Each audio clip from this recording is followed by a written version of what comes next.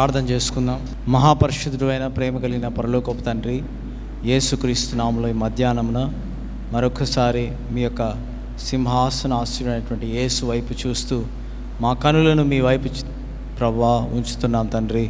మీ ప్రత్యక్షతతో కూడినటువంటి మీ మాటలను మాకు తెలియచేయండి.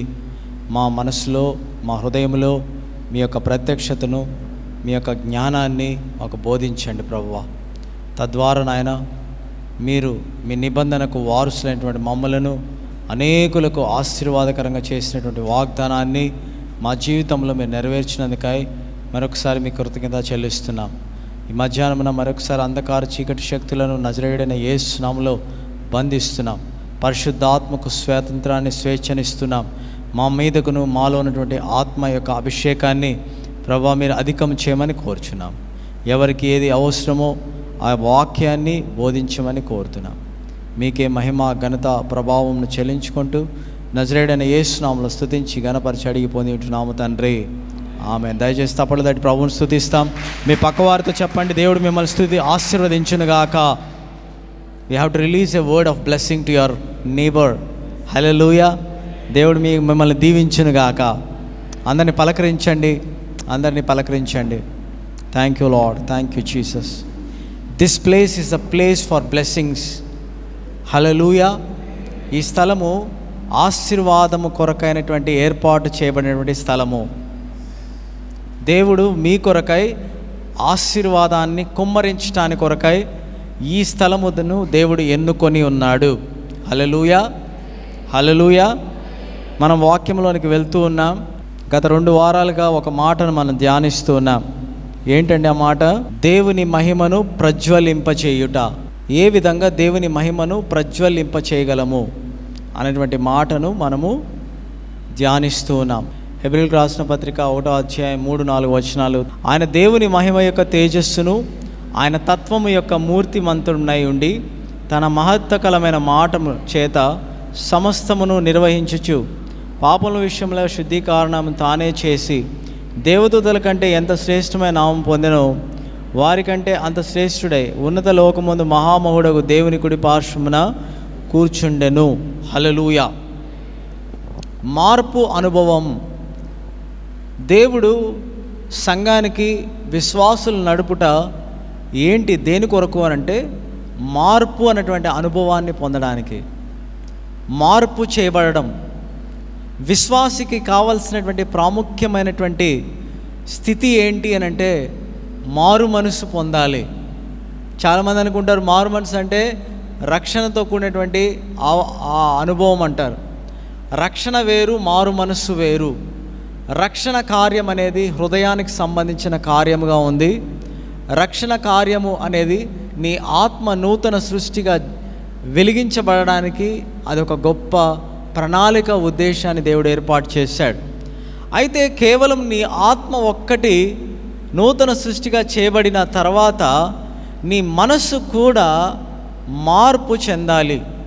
నీ ఆత్మ ఏ విధంగా అయితే నవీన పురుషుడిగా, నూతన పురుషుడిగా మార్చబడ్డాడో ఆ నూతన పురుషుడిగా మార్చబడినటువంటి స్థితిని నీ యొక్క మనస్సు కూడా గుర్తించి నీ మనస్సులో ఉన్నటువంటి తలంపులు కూడా ఆ విధంగా ఆలోచన చేయడం మొదలుపెట్టాలి. అప్పటి వరకు నీలో మార్పు అనుభవం అనేది ఉండదు.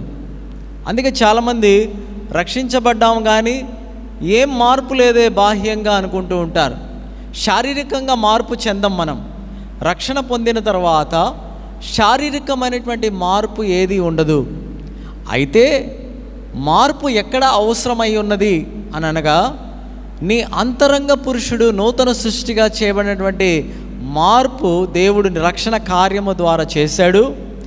అయితే నీవు చేయవలసినటువంటి కార్యం ఏదైతే ఉందో అది నీ మనస్సులో చేయించేటువంటి కార్యముగా ఉంది.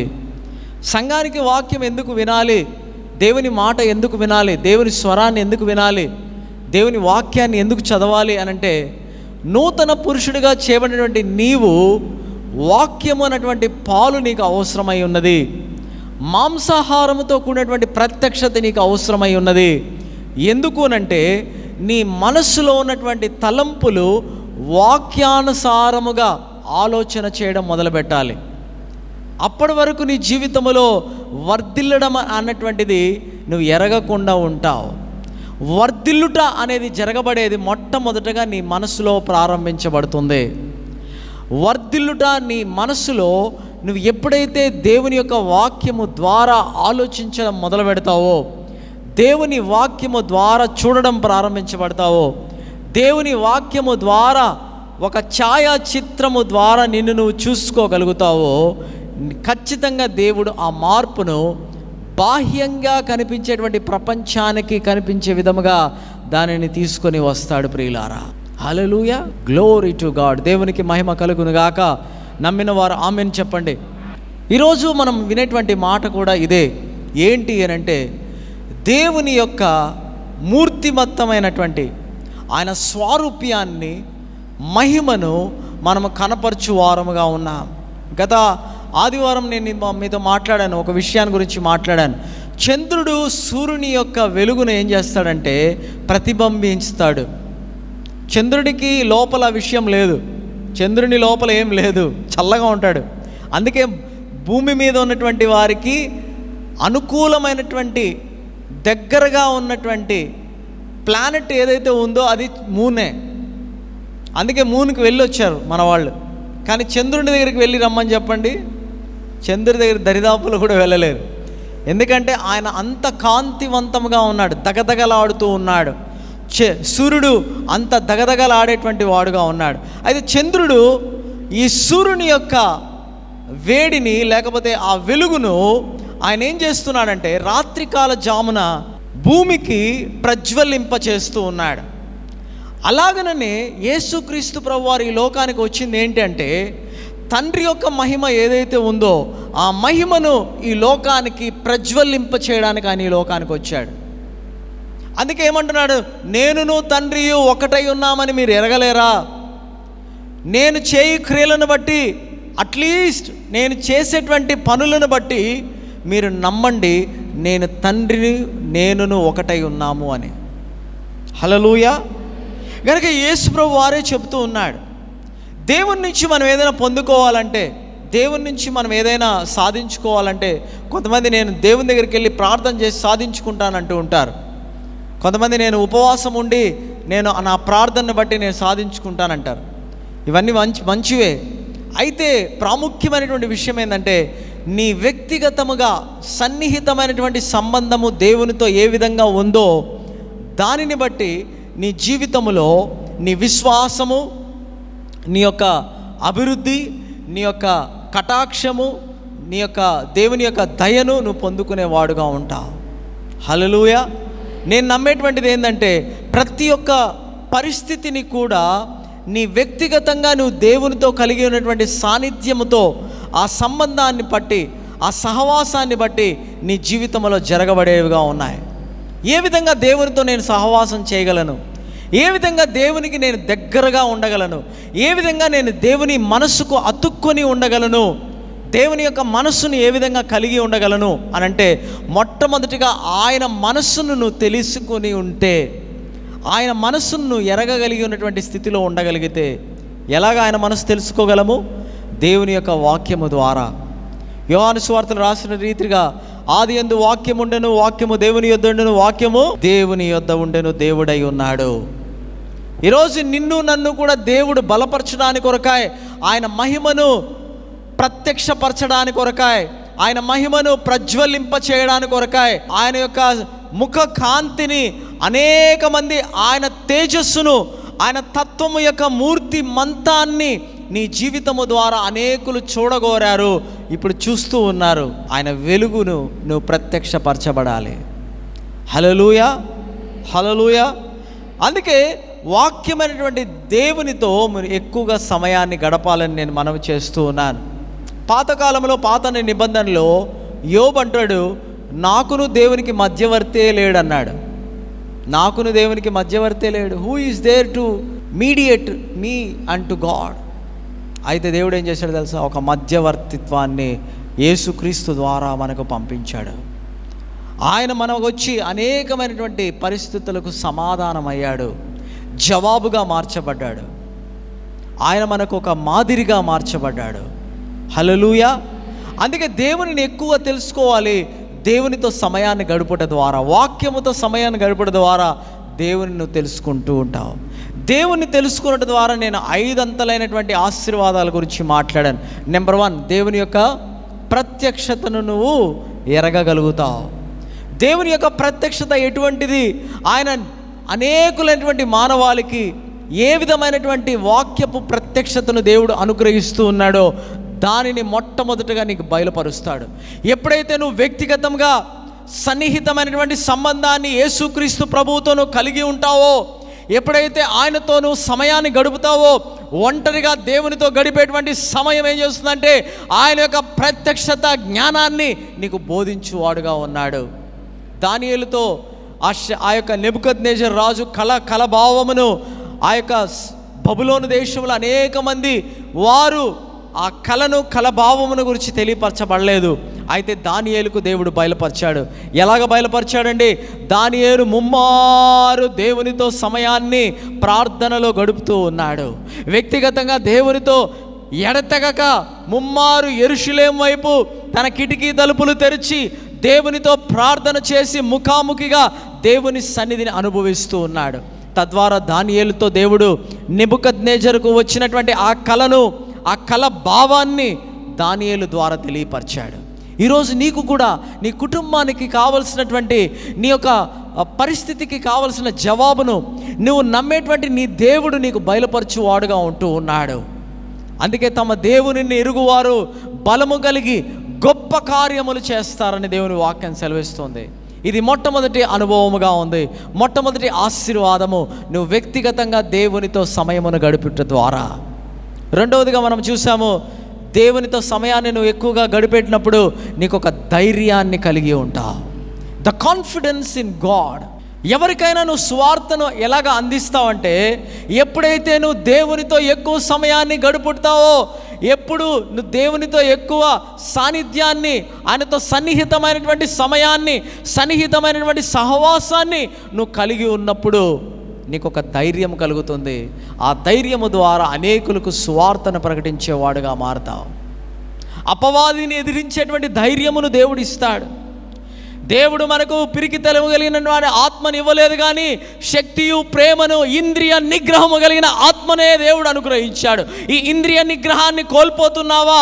నీ మనసులో ఉన్నటువంటి కోపాన్ని, అలజడిని నువ్వు ప్రదర్శిస్తున్నావా?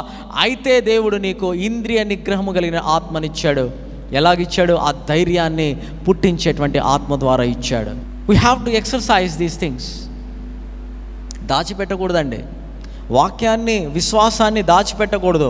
దాన్ని బహిరంగంగా మనము దేవుని కొరకై ప్రకటన చేయాలి. హల్లెలూయా. మూడవ ఆశీర్వాదం ఏంటంటే, నిన్ను విజయశాలినిగా దేవుడు నింపాడు. నువ్వు ఓటమి పాలు కాకూడదు, నువ్వు పడిపోకూడదు. నువ్వు అన్ని పరిస్థితుల్లో దేవుడు నిన్ను నిలవబెట్టిన ఎందుకంటే నువ్వు తలగా ఉండాలి, నువ్వు గొప్పవాడిగా ఉండాలి, నువ్వు పైవాడిగా ఉండాలి, నువ్వు అనేకులకు ఆశీర్వాదకరంగా ఉండడానికి విజయశాలిగా దేవుడిని నీ భూమి మీద నిలబెట్టాడు. తద్వారా అనేకులు సాక్ష్యం చెప్పినప్పుడు పలానటువంటి వ్యక్తి ఈయన దేవుని కుమారుడుగా ఉన్నాడు, ఈయనలో దేవుని అభిషేకం పనిచేస్తోంది. అలాంటి అనుభవాన్ని మనం కలిగి ఉంటాము. నాలుగవదిగా, దేవుని చిత్తము భూమి మీద నెరవేర్చడానికి కొరకాయ నీవు ఏర్పాటు చేయబడిన సాధనముగా దేవుడు నిన్ను ఎన్నుకునేవాడుగా ఉన్నాడు. హల్లెలూయా. దేవుడు నువ్వు సన్నిహితమైనటువంటి సహవాసాన్ని ఎప్పుడైతే దేవునితో కలిగి ఉంటావో, దేవుని యొక్క రహస్యమైనటువంటి ప్రణాళికను, చిత్తాన్ని నీకు బహిర్గతంగా నీ ద్వారా అనేకులకు తెలియజేస్తాడు. నిన్ను ఆశీర్వాదకరంగా చూపిస్తాడు. అబ్రహాముకున్నటువంటి ఆశీర్వచనాన్ని క్రీస్తు యేసు ద్వారా అన్యజనులైనటువంటి వారికి ప్రకటన చేస్తాడు. నిన్ను ఎన్నుకున్నాడు, వెలుగుగా నేను నిన్ను చేసి ఉన్నాను, నా వెలుగును లెమ్ము తేజరిల్లుము, నీ మీద వెలుగు వచ్చి ఉన్నది, ప్రకాశించుము అనేటువంటి పరిస్థితుల్లో నేను రాబడతావు. హల్లెలూయా. ఆఖరిగా ఐదవదిగా మనం ఇప్పుడు చూస్తున్నాము, we will reflect God's glory to the whole nations, radiating God's glory to the nations of this whole world. ఈ ప్రపంచంలో భూమి అందంతటా ఉన్నటువంటి అనేక సకల దేశాల్లో దేవుని యొక్క మహిమను గురించినటువంటి ఆ ప్రత్యక్షతను ప్రజ్వలింపజేసేవాడుగాను ఉంటూ ఉంటావు. నువ్వు ఎక్కడికి వెళ్ళినా, నిల్చున్నా, మాట్లాడినా అక్కడ సమస్యకు జవాబు దొరుకుతుంది. ప్రజలు నీ ఎదుకు వస్తారు, రాజులు నీ ఎద్దుకు వస్తారు, అన్యజనులు నీ ఎద్దుకు వస్తారు. దేని కొరకంటే నీ వెలుగును చూచి నువ్వు ఆ మహిమను ఏ విధంగా అయితే బయలుపరుస్తూ ఉన్నావో, ప్రజ్వలింపజేస్తున్నావో, ఆ మహిమ దగ్గరికి దేవుడు వారిని అందరినీ తీసుకొని రాబోతూ ఉన్నాడు. హల్లెలూయా.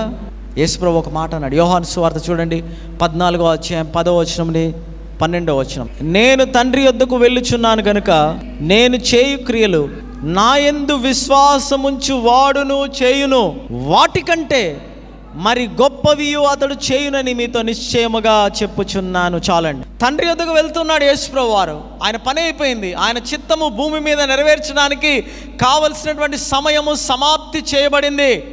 ఏంటి ఆయన భూమి మీద నెరవేర్చినటువంటి తండ్రి చిత్తం ఏంటంటే, అనేకుల పాపుల కొరకాయ రక్తమును చిందించి, అనేక పాపుల కొరకాయ మరణించి తిరిగి లేపబడినటువంటి ఆ తండ్రి చిత్తాన్ని సమాప్తి చేశాడు.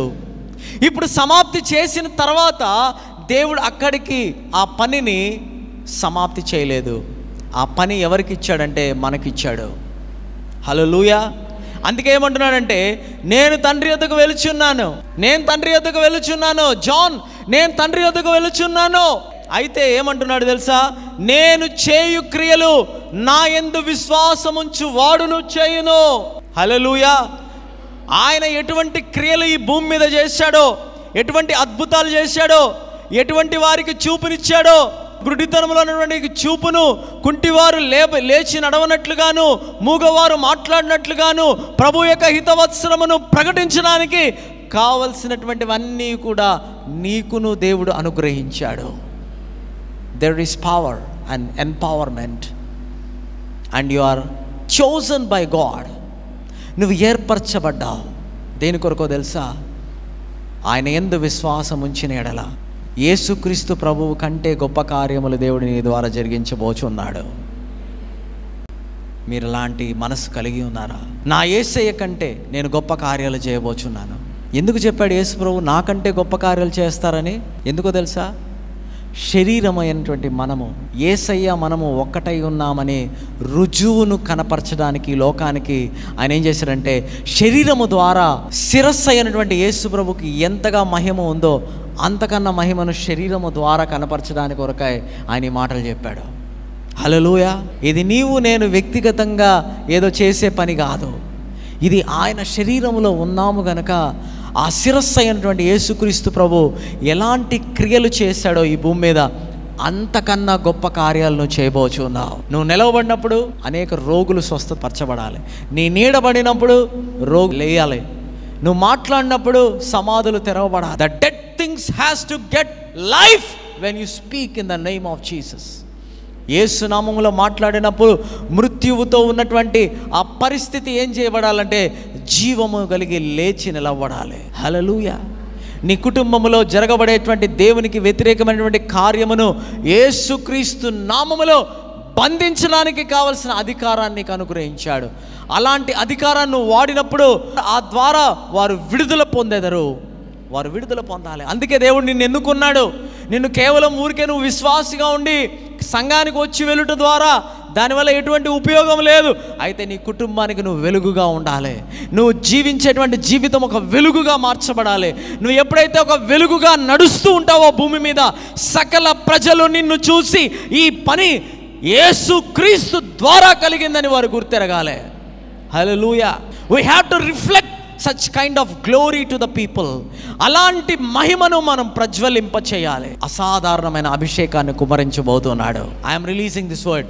అసాధారణమైనటువంటి అభిషేకాన్ని దేవుడి సంఘము మీద కుమ్మరించబోతున్నాడు. అనేక మంది మీద ఈ అభిషేకము దిగి వచ్చుచున్నది. యేసు నామములో అసాధారణమైనటువంటి అభిషేకము మీ మీదికి దిగి వచ్చును గాక. ఎందుకో తెలుసా? అసాధారణమైనటువంటి క్రియలు చేయడానికి దేవుడు మిమ్మల్ని ఎన్నుకున్నాడు. You are going to do the uncommon things to this whole world and the people recognise that you are from God. You have the creativity because you are from God. నీకున్నటువంటి ఆ చేతి కష్టార్జితాన్ని దేవుడు ఆశీర్వదించాడు. ఎందుకో తెలుసా? You are going to do the best in your life. హల్లెలూయా. హల్లెలూయా. అందుకే మనం ఎప్పుడు కూడా దేవుని యొక్క ప్రేమను వ్యక్తపరుస్తూ ఉండాలి. దేవుని ప్రేమ ద్వారా అనేకమైనటువంటి కార్యాలు జరగబడతాయి. We have to show the love of Jesus. సొంతంగా నువ్వు ప్రేమించడం మొదలు పెడితే అది ఎందుకు కూడా పనికిరాదు. కొంతవరకు పనికి రావచ్చేమో, ఆకర్షించడానికి కొన్ని గంటలు పనికి వచ్చేదేమో, ఒక సడన్ మొమెంట్ నీకు పనికి వస్తుందేమో. కానీ when you start loving God kind of love, దేవునికి ఉన్నటువంటి ప్రేమను ఎప్పుడైతే నువ్వు కనపరచడానికి ప్రారంభిస్తావో, ఆ ప్రేమతో నువ్వు ఎప్పుడైతే మాట్లాడగలుగుతావో, the people will respond to you. ప్రజలు నీకు స్పందిస్తారు, శత్రువులు నీకు స్పందిస్తారు, శత్రువులు నీకు మంచి పనులు చేసి పెడతారు. హల్లెలూయా. లూకా సువార్త 9వ అధ్యాయం 29వ వచనం. ఆయన ముఖము మారెను. ఎప్పుడు మార్చాడంట? ప్రార్థించుచున్నప్పుడు. ఎవరంట ఆయన? యేసు ప్రభు వారు ఏకాంతముగా కొండ మీద ప్రార్థించారు, అరణ్యములో ప్రార్థించారు. వేకువ జాముననే లేచి ఆయన అరణ్యమునకు వెళ్ళినట్లుగా దేవుని వాక్యములో మనం చూస్తున్నాం. యేసుక్రీస్తు ప్రభు వారు జన సమూహముతో తిరగలాడేదానికన్నా ముందు తండ్రితో సహవాసం చేశాడు. ఏకాంతముగా దేవుడు తండ్రితో ప్రార్థనలో ఉంటూ ఉన్నాడు. ఏకాంతముగా తండ్రితో ఆయన ఏం చేశాడంటే సమయాన్ని వెచ్చించాడు. హల్లెలూయా, హల్లెలూయా. ఎప్పుడైతే దేవునితో సమయాన్ని గడుపుతావో నీవు ఆయన ప్రేమను వ్యక్తపరిచే వ్యక్తిగా మార్చబడతావు.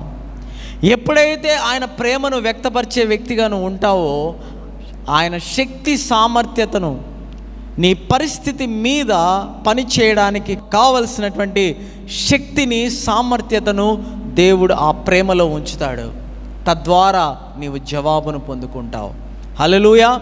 ఈ జవాబును పొందుకున్నప్పుడు దేవుడు ఏం చేస్తాడంటే నీ జీవితము ద్వారా తన్ను తాను మహిమపరుచుకుంటాడు. ప్రియులారా, హల్లెలూయా. అందుకే as he was praying, the appearance of his face was transformed and his clothes became dazzling white. He was transformed. Transformed అంటే ఏంటి? మార్చబడుట, మార్పు చెందుట. మార్పు చెందుట అనేటువంటి అనుభవాన్ని యేసు ప్రభు వారు ప్రార్థన అనుభవం ద్వారా పొందుకున్నాడు. మార్పు అనుభవం లేకపోతే, మార్పు అనేటువంటి అనుభవం నీ జీవితంలో ఉండకపోతే ఖచ్చితంగా నువ్వు దేవుని యొక్క మహిమను ప్రజ్వలింప చేయలేవు. ఆయన ఎప్పుడైతే ప్రార్థన చేశాడో చుట్టూ ప్రకాశవంతముగా ఆయన వస్త్రాలు మెరిశాయి, ఆయన ముఖము మారినట్లుగా మనం చూస్తూ ఉన్నాం. నీ జీవితంలో కూడా ఎప్పుడైతే నువ్వు ప్రార్థనలో తండ్రితో సన్నిహితమైనటువంటి సహవాసాన్ని కలిగి ఉంటావో ఖచ్చితంగా దేవుడు నిన్ను నీ మనసులో, నీ ముఖములో, నీ యొక్క శరీరంలో, నీ ఆత్మలో మార్పును తీసుకొచ్చేవాడుగా ఉంటాడు. Glory to God, glory to God. చాలామందికి పాత యొక్క పరిస్థితి నుంచి మార్పు చేసుకోవాలంటే చాలా కష్టంగా ఉంటుంది. ఎంతమంది వేకువజామున లేసేవాళ్ళుగా ఉన్నారు? కొంతమంది వేకువజామున లేసేవాళ్ళు ఉన్నారు, కొంతమంది రాత్రిలో లేటుగా పడుకునే వాళ్ళు ఉంటారు. రాత్రి లేటుగా పడుకొని అలాంటి అలవాటు కలిగిన వాళ్ళు ఖచ్చితంగా తెల్లవారి లేటుగానే లేస్తారు. వేకువజామున లేయాలి అనే కోరిక కలిగి లేయలేకున్నటువంటి వారు ఎంతమంది ఉన్నారు? Very good, you are all faithful children. నిజమే, వేకువజామున లేయాలి, ప్రార్థన చేసుకోవాలనేటువంటి ఆశ లోపల ఉంది, కానీ చేయలేని పని. కానీ నీ ఆశ దేవునితో నేను సమయం గడుపుతాను అనే ఆశ నీ లోపల కానీ ఉంటే వేకువజామున ఆయనే లేపుతాడు. హల్లెలూయా. అలారం అవసరం లేదండి. కరెక్ట్గా 4 వచ్చింది అనుకోండి, సడన్గా నువ్వే లేస్తావు నీ బెడ్ మీద నుంచి. కొంతమంది ఏం చేస్తారంటే లేచిన తర్వాత మళ్ళీ నిద్ర రాలేదే అని చెప్పి మళ్ళీ పడుకుంటారు. అసలు ఆ లేపిందే దేవుడు లేపాడు. ప్రార్థన చేసుకో, దేవుని స్తుతించు, కృతజ్ఞత చెల్లించు అని దేవుడు లేపితే, అరే 4 గంటలకే లేచేసానా నేను? అరే 4 గంటలకి లేయలేని పరిస్థితి చాలామందికి ఉంది. నిన్ను దేవుడు లేపాడు, వెంటనే లేచి ప్రార్థించు. 1 గంట సేపు ప్రార్థిస్తావు, 2 గంటలు ప్రార్థిస్తావు, తండ్రితో సమయాన్ని గడపాలి. అప్పుడేం జరుగుతుందో తెలుసా? నీకు తెలియకుండానే నీలో ఉన్నటువంటి గొప్ప గొప్ప దుర్గాలు ఏమవుతాయంటే కూలద్రోయబడతాయి.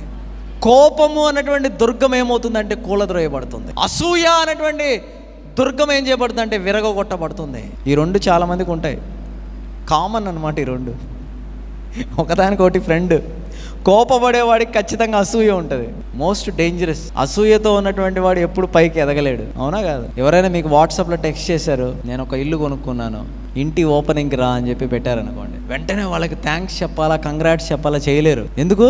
అప్పుడే ఓరే వీడు నిన్నలా మొన్న ఇలాగున్నాడు, అప్పుడే ఇల్లు కట్టుకుంటున్నాడు, ఇల్లు కొన్నాడు, కంగ్రాట్స్ కూడా పెట్టలేము. అసూయ. ఎందుకు? నీకు లేదు కాబట్టి. వెంటనే మనకు లేదు కాబట్టి, వీడు కొనుక్కున్నాడు కాబట్టి వెంటనే అసూయ మొదలవుతుంది. చాలా డేంజరస్ అది. అసూయ మొదలవుతుంది. రా బ్రదర్, మా ఇల్లు కొత్త ఇల్లు చూద్దురు రండి అంటే లోపలికి కూడా పోం. వస్తా బ్రదర్, రేపు మర్నాడు వస్తాలే, రేపు మర్నాడు వస్తాలే. మా ఇంట్లో కొత్త వాషింగ్ మిషన్ కొన్నానమ్మా, బట్టలు భలే ఈజీగా ఉతుక్కుంటున్నాం మేము, ఒకసారి వచ్చి చూడు అంటే ఎవరైనా చూస్తారా? పోమ్మా, నువ్వు కొనుక్కున్నావు, నువ్వు బట్టలు వేసుకొని నువ్వు ఉతుక్కోకుండా మళ్ళీ నన్ను పిలిచి ఆ మిషన్ చూపిస్తానంటావు.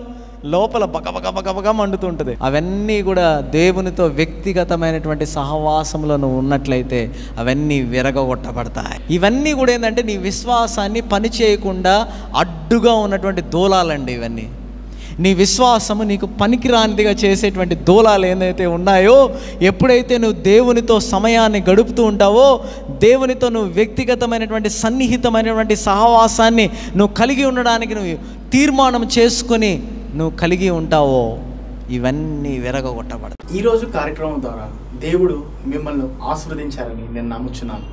దేవుని వాక్యం ఏం సెలవిస్తుందంటే, వినుట వలన విశ్వాసము కలుగును, అది క్రీస్తుని గురించిన మాట వలన కలుగును.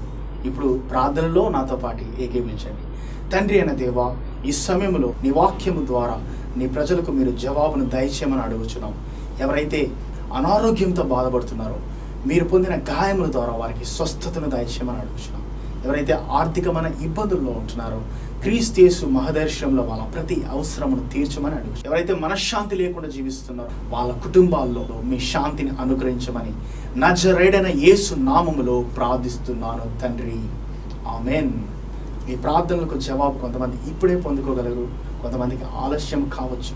కానీ విశ్వాస జీవితంలో దేవుడు ఖచ్చితంగా మీ ప్రార్థనలకు జవాబును అనుగ్రహిస్తాడు.